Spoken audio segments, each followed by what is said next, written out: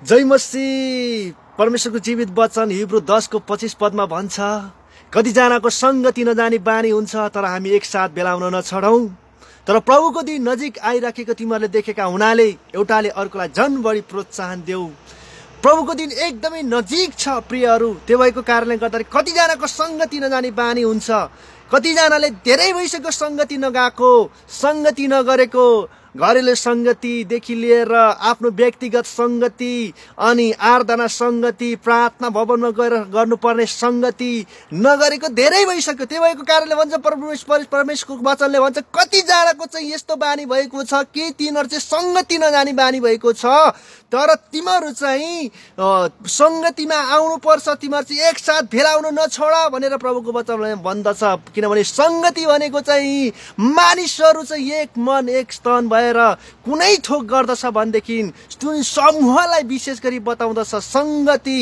अनि दुईटा संगति छ विशेष गरी यो पृथ्वीमा भन्ने कुरा हामी तपाईँ र हामीले बुझ्नुपर्छ प्रियहरू। एउटा अन्धकारको संगति, एउटा ज्योतिको संगति। अनि आज चाहिँ जसले येशू ख्रीष्टलाई विश्वास गरेको छ, जसले चाहिँ येशू ख्रीष्टलाई साँचो प्रभु र मुक्तिदाता भनेर विश्वास गरेको छ, त्यो चाहिँ ज्योतिको सन्तान हो। त्यो ज्योतिको सन्तानले चाहिँ ज्योतिसँग परमेश्वरसँग चाहिँ संगति गर्नुपर्दछ। यदि जसले चाहिँ येशू ख्रीष्टसँग परमेश्वरसँग संगति गर्दैन नि, उसले चाहिँ अन्धकारसँग संगति गरिराखेको हुन्छ प्रियहरू। त्यसै कारणले भन्छ कतिजनाको संगति नजानी बानी हुन्छ। त्यो नजानी बानी चाहिँ त्यो चाहिँ परमेश्वरबाट आएको होइन, त्यो चाहिँ संसारबाट, त्यो अन्धकारको राज्यबाट आएको, त्यो अन्धकारतिर लग्ने हो। त्यसै कारणले भन्छ कतिजनाको संगति नजानी बानी हुन्छ, किनभनेदेखि उसको चाहिँ आदत चाहिँ पहिला पनि थिएन संगति जानुलाई र अहिले पनि छैन। किनभने पहिला पुरानो स्वभाव उसको जीवनमा जुन थियो त्यो स्वभाव चाहिँ अहिलेसम्म पनि छ।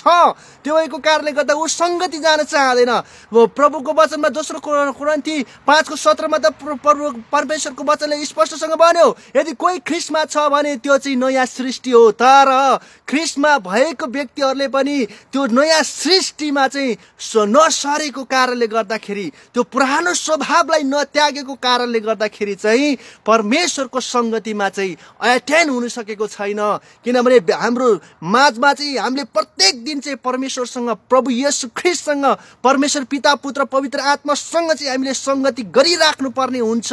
त्यो भएको कारणले गर्दा व्यक्तिगत संगति, घरेलु संगति, सामूहिक संगति, आराधना संगति, अनि जवान संगति, बालबालिका संगति, अनि धेरै संगति, उपवास संगति, धेरै संगतिहरू छन् परमेश्वरको जो यो ज्योतिमा हुनेहरूको लागि, यो ज्योतिमा रहेकाहरूको लागि चाहिँ। किनभने यो एकदमै इम्पोर्टेन्ट छन्, कम्पलसरी छ हरेक विश्वासीको लागि चाहिँ। संगति बिनाको विश्वासी चाहिँ त्यो चाहिँ अन्धकारको हुन्छ, त्यो चाहिँ अन्धकारमा दग्लेको। चाहे त्यो जतिसुकै बाइबलमा राम्रो एकदमै बाइबल खाएको, बाइबलको गहिरो बाइबललाई एकदमै पढेर 3 वर्ष 4 वर्ष कलेज गरेर आए तापनि, तर ऊ चाहिँ संगति जाँदैन भनेदेखि प्रियहरू ऊ चाहिँ परमेश्वरबाट चाहिँ टाढा भइसकेको छ, ऊ चाहिँ धक्लिएको छ, अन्धकारको राज्यतिर ऊ जाँदैछ भन्ने कुरा चाहिँ यसबाट संकेत जनाउँदछ प्रियहरू।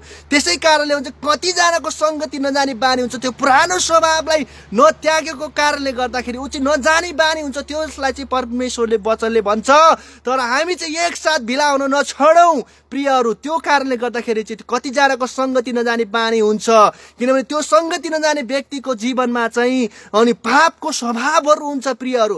पापको स्वभाव, पहिलो कुरा झुट बोल्न थाल्छ उसले। किनभने संगति जब जानको लागि उसले चाहिँ पहिला नै झुट बोल्न थाल्छ। मेरो काम छ, मेरो यो समस्या छ, मेरो पेट दुखेको छ, टाउको दुखेको छ, विभिन्न कुराहरू बहाना बनाएर चाहिँ ऊ चाहिँ संगतिदेखि टाढो भइराखेको कुराहरू पाउँछ। ऊ व्यक्तिगत संगति पनि गर्दैन, ऊ थाकेको छ, ऊ चाहिँ एकदमै बिरामी परेको छ, म प्रार्थना गर्न सक्दिनँ, यो त्यो भनेर विभिन्न बहाना बनाएर उसले आफ्नो व्यक्तिगत संगति परमेश्वरसँग पनि गर्दैन र सामूहिक संगति पनि गर्दैन, उपवास संगति पनि गर्दैन, घरेलु संगति पनि गर्दैन भनेदेखि चाहिँ प्रियहरू हो त्यो चाहिँ सुक्खा भएको त्यो जीवन हो।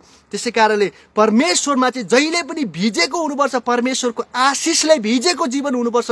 त्यो हुनको लागि चाहिँ जहिले पनि संगतिमा अटेन्ड हुनुपर्दछ प्रियहरू। यदि कोही मानिस कोही विश्वासी चाहिँ संगतिमा आउन चाहदैन भनेदेखि उसको जीवनमा चाहिँ पापले राज्य गरिरहेको छ, संसारले त्यो अन्धकारको कुराहरूले चाहिँ राज्य गरिराखेको छ भन्ने कुरा चाहिँ तपाईँ र मैले बुझ्नुपर्छ। किनभनेदेखि जसले चाहिँ संगति आउन चाहँदैन उसले राम्रोसँग ख्रिस्टलाई चिनेको छैन, किनभने उसले राम्रोसँग प्रभुलाई उसले जानेको छैन। त्यो भएको कारणले उस ख्रिस्टमा ऊ चाहिँ संगति आउन सक्दैन, किनभने व्यक्तिगत संगति पनि गर्न सक्दैन र उसले सामूहिक संगति पनि गर्न सक्दैन, उपवास संगति पनि गर्न सक्दैन, आराधना संगति पनि गर्न सक्दैन, तर अन्धकारको संगति गर्न सक्छ। अन्धकारमा भएको जति पनि पापको स्वभावहरू छ, जति पनि अन्धकारको कुराहरू छ त्यसमा चाहिँ गर्न सक्छ प्रियहरू।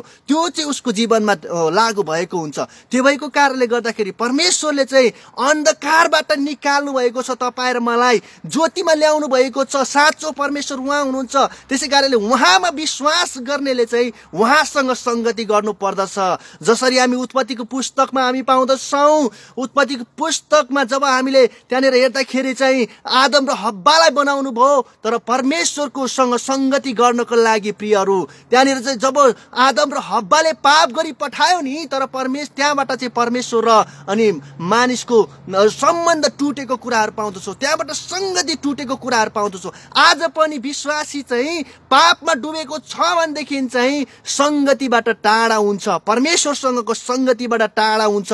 त्यही भएको कारणले गर्दाखेरि आज तपाईँ र मलाई परमेश्वरको जीवित वचनले भन्दछ कतिजनाको संगति नजानी बानी हुन्छ, त्यसको बानी चाहिँ त्यो छली हुन्छ, त्यो ढाँट्ने हुन्छ, ऊ चाहिँ संसारको कुराहरूमा लाग्ने हुन्छ, रुपियाँ पैसामा लाग्ने हुन्छ, संसारिक कुराहरूले चाहिँ उसलाई ताडिराखेको हुन्छ, संसारमा चाहिँ ऊ झगडिराखेको हुन्छ। त्यही भएको कारणले गर्दा ऊ चाहिँ परमेश्वरको सामने आउन सक्दैन। कोही पनि मानिस पाप लिएर चाहिँ परमेश्वरको सामने आउन सक्दैन। त्यो भएको यदि पाप स्वीकार छ भनेदेखि आउन सक्छ, तर पाप लिएर परमेश्वरसँग संगति गर्न सक्दैन। त्यसै कारणले भन्दछ रोमीको पुस्तक 3 अध्यायको 23 पदले भन्छ मानिस र परमेश्वरको सम्बन्ध चाहिँ पापको कारणले चाहिँ त्यो तोडिएको थियो, त्यो सम्बन्धहरू चाहिँ छोडिएको छ भनेर प्रभुको वचनले भन्दछ।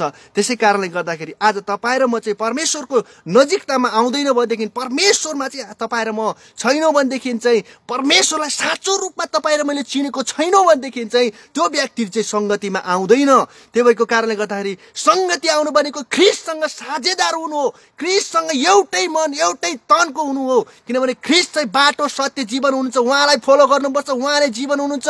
किनभने उहाँले चाहिँ हामीलाई के गर्नुभएको, यो संसारमा उहाँ मानिसको रूपमा यो संसारमा आउनुभयो, उहाँले बाटो हुनुभयो, उहाँले सत्य कुरा जनाउनु भयो, उहाँले सबै कुरा हामीलाई प्र्याक्टिकल रूपमा गरेर देखाउनु भएको छ। जहिले पनि येशू ख्रिस्ट चाहिँ जहिले पनि उहाँ चाहिँ के गर्नुहुन्थ्यो भनेदेखि चाहिँ जब संगतिको बेलामा चाहिँ उहाँ जहिले पनि आत्यान हुने उहाँ चाहिँ प्रभु हुनुहुन्छ। त्यसै कारणले उहाँको फलो गर्नुपर्दछ परमेश्वरको। प्रिय मित्रहरू, मानिसको फलो होइन।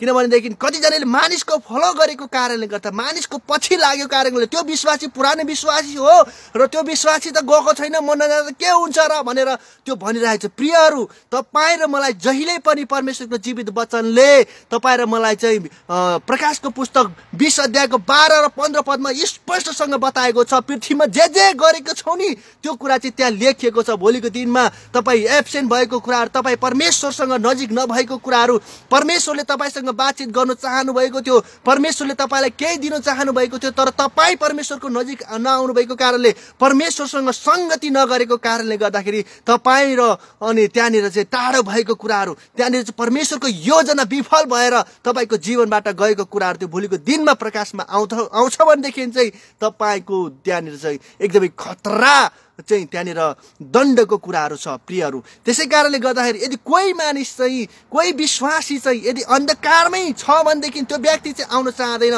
तर धेरै अहिले विश्वासीहरू यस्ता छन्, धेरैको विश्वासीहरूको घर घरमा जाँदाखेरि चाहिँ हामी पाउँदछौँ उनीहरू आफ्नो पनि पारिवारिक संगति नगरेको कुराहरू, पारिवारिक संगति नगर्ने अनि त्यत्तिकै टाइम पास गरेर गएको कुराहरू पाउँदछौँ। यता आमा बुवाले संगति गरिरहेको छ भने छोराछोरीहरू निक्लेर अर्को ठाउँतिर जाने, टिभी हेर्ने अनि संसारतिर रमाउने अनि त्यो विभिन्न मञ्चहरूतिर दौडिराखेको कुराहरू हामी पाउँदछौँ। प्रियहरू, त्यसै कारणले भन्दछ प्रभुको वचनले, यदि कोही व्यक्ति चाहिँ संगतिमा नजानी बानी छ भनेदेखि चाहिँ त्यो व्यक्तिको जीवनमा चाहिँ परमेश्वरको वचनले स्पष्टसँग भन्दछ यदि त्यो व्यक्तिको जीवनमा चाहिँ परमेश्वरको उपस्थिति हुँदैन, किनभनेदेखि परमेश्वरले चाहिँ चाहनुहुन्छ उहाँको सङ्गतिमा उहाँसँग सधैँ आएको। त्यसै कारणले गर्दाखेरि प्रिय मित्रहरू, हामी सधैँ प्रार्थना भवनमा उपस्थित हुनुपर्दछ। चाहे जस्तो सुकै परिस्थिति आए तापनि हामी परमेश्वरमा नजिकता हुनुपर्दछ भनेर प्रभुको वचनले भन्दछ। मत्ती 18:19-20 पदमा प्रभुको वचनले स्पष्टसँग प्रतिज्ञा गर्नुभएको छ, यदि मेरो नाममा 2 या 3 जना भेला हुन्छ भनेदेखि म त्यहाँ उपस्थित हुनेछु। तपाईँ र म चाहिँ 2 या 3 जना भेला हुँदछौँ भनेदेखि परमेश्वरको उपस्थिति हुन्छ। प्रिय, अरू कसैलाई पनि यो कुरा दिएको छैन, तर तपाईँ र मलाई चाहिँ परमेश्वरले चाहिँ यो कुरा बताउनु भएको छ कि हामी 2 या 3 जना भेला हुन्छौँ भनेदेखि चाहिँ प्रियहरू त्यहाँ हाम्रो माझमा परमेश्वर उपस्थित हुनुहुन्छ। अनि तपाईँ र मेरो माझमा परमेश्वर उपस्थित हुँदछ भनेदेखि प्रियहरू तपाईँ र मेरो जीवनमा शान्ति, आनन्द अनि परमेश्वरको प्रेमले भरिएको हुन्छ। प्रेम, आनन्द, शान्ति, धैर्य, दया, भलाइ, विश्वास र नम्रता, यी स्वयं कुराहरू चाहिँ हाम्रो जीवनमा पूर्ण रूपमा लागू भइराखेको हुन्छ। प्रियहरू, हामीले जीवनमा सुधार्नु पर्ने कुराहरू प्रभुले देखाउनुहुन्छ अनि हामी सुधार्छौँ। यदि हामी परमेश्वरको नजिकतामा जाँदैनौँ भनेदेखि, अन्धकारमा हामी जाँदछौँ भनेदेखि अन्धकारले अझै अन्धकारमा धक्लिन चाहन्छ, तपाईँलाई पापमा गिराउन चाहन्छ, दुष्टले तपाईँलाई गिराएर तपाईँलाई नष्ट पार्न चाहन्छ।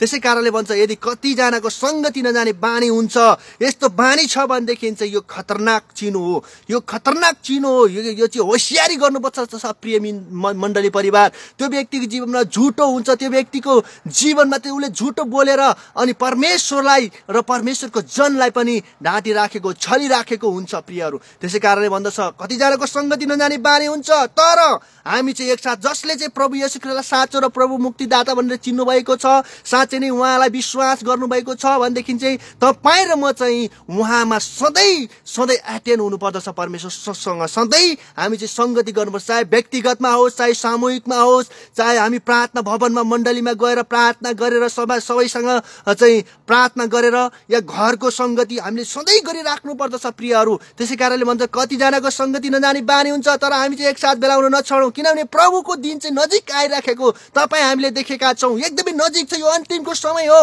भनेर प्रभुको वचनले भन्दछ। त्यसै कारणले भन्दछ कि हामी चाहिँ उहाँ चाहिँ आइराख्नु भएको छ, उहाँको चाहिँ समय एकदमै नजिक छ।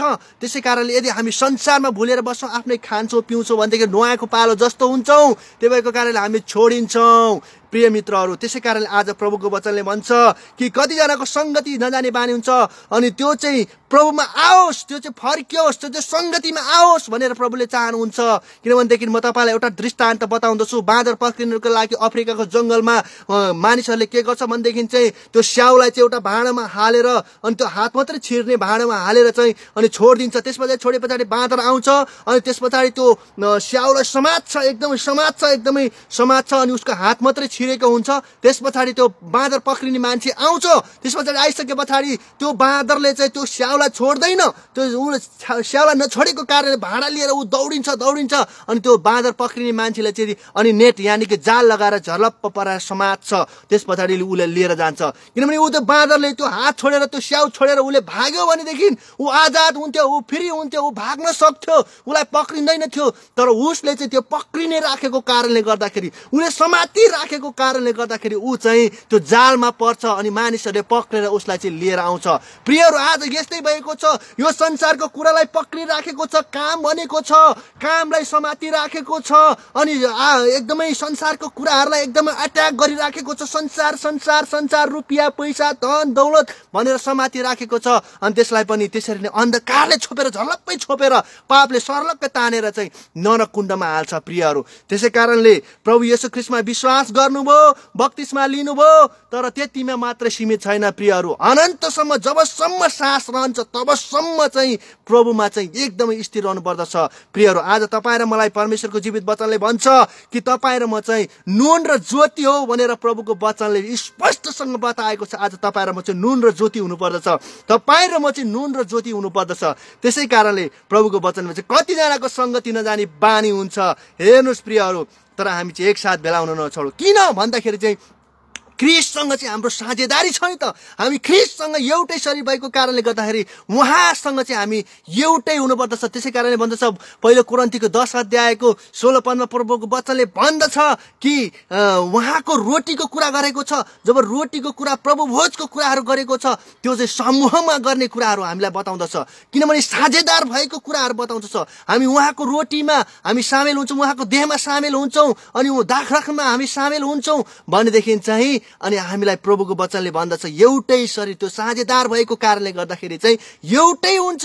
एउटै भएको कारण साझेदार जो चाहिँ हुन्छ ऊ चाहिँ सधैँ एक मन र एक तन भएर सधैँ अगाडि बढ्दछ। प्रियहरू, आज तपाईँ र मलाई पनि प्रभुको वचनले भन्दछ, हामी पुरानो करारमा पनि हामी हेर्दछौँ भनेदेखि हनोक चाहिँ परमेश्वरसँग सधैँ संगति गरेको कारणले, सधैँ उहाँसँग रहेको कारणले गर्दाखेरि उत्पत्ति 5 अध्यायको हामी त्यहाँनिर हेर्न सक्छौँ 24-25 पदमा जब त्यहाँ हनोक चाहिँ परमेश्वरसँग सधैँ रहेको कारणले गर्दा, परमेश्वरसँगको राम्रो संगति भएको कारणले गर्दाखेरि उहाँ चाहिँ उठाइ लगिनु भयो, उहाँ चाहिँ जिउँदै स्वर्ग आरोहण हुनुभयो भनेर प्रभुको वचनले बताउँछ। आज तपाईँ र म पनि परमेश्वरसँग एकदमै घनिष्ठ संगति हुनुपर्दछ।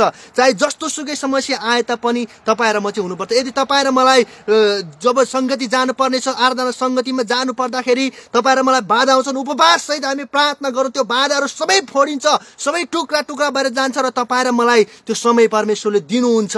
प्रियहरू, र अर्को कुरा छ तपाईँ र म व्यक्तिगतमा परमेश्वरसँग एकदमै संगति गरिराख्नुपर्छ, एकदमै संगति गरिराख्नु। यदि त्यसमा पनि बाधा समस्या आउँछ भनेदेखि प्रियहरू तपाईँ र मैले हृदयबाट उहाँलाई पुकार्छौँ भनेदेखि त्यो समय पनि तपाईँ र मैले पाउँछौँ। यदि घर परिवारमा संगति मिलेको छैन भनेदेखि तपाईँ र मैले विलाप गरेर उपवास बसेर हामीले प्रस्ताव गर्नुपर्ने कुराहरू जहाँनिर हाम्रो परिवारमा नमिलेको, सम्बन्ध नमिलेको कुराहरूमा तपाईँ र मैले चाहिँ प्रस्ताव गरेर त्यसमा मिलापको ल्याउनु पर्ने कुराहरू, अनि त्यस पछाडि तपाईँ र हामीले चाहिँ संगति सुरुवात गर्नुपर्छ। तर संगति एकदमै इम्पोर्टेन्ट छ प्रियहरू, एकदमै कम्पलसरी छ विश्वासीको लागि, तर नन क्रिस्चियनको लागि चाहिँ इम्पोर्टेन्ट छैन प्रियहरू। त्यसै कारणले यदि विश्वासीले पाप लिएर चाहिँ परमेश्वरको संगतिमा आएर चाहिँ परमेश्वरसँग चाहिँ मैले संगति गरिराखेको छु, मैले पाप पनि गरिराखेको छु, मैले संगति पनि गरिराखेको छु भने त्यो गलत हो प्रियहरू, त्यो चाहिँ भ्रममा छ।